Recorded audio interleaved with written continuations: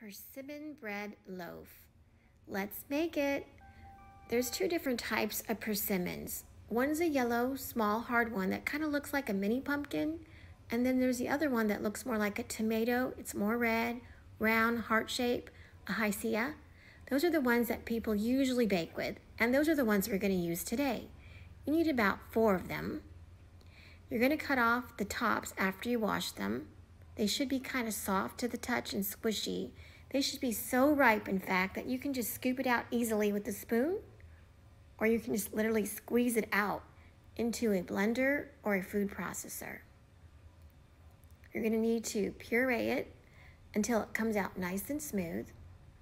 Pour the puree into a mixing bowl.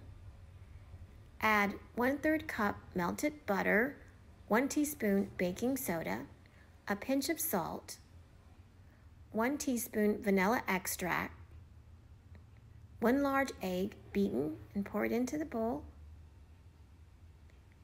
3/4 cup sugar, and 1½ cups all-purpose flour. Mix that together until it's all combined. Pour your mixture into a 4x9 loaf pan. Smooth it out. Place onto a baking sheet. Bake at 350 for 50 minutes. Cool for 20. And then you're going to have the most delicious persimmon loaf you've ever had. And trust me, it's delicious. Follow Latin Roses because you need her in your life.